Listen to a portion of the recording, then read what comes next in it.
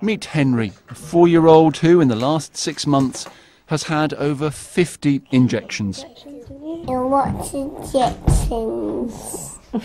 Just over a year ago, Henry was diagnosed with neuroblastoma, an aggressive type of nerve cancer. For the past 12 months, he's been in Bristol receiving treatment. We were told he may not make the first 30 days of treatment, and for him to reach the end of treatment just for us is amazing. Yeah. An achievement worth celebrating. So today, supporters attempted to spell out the words "Hugs for Henry" at Plymouth Hoe.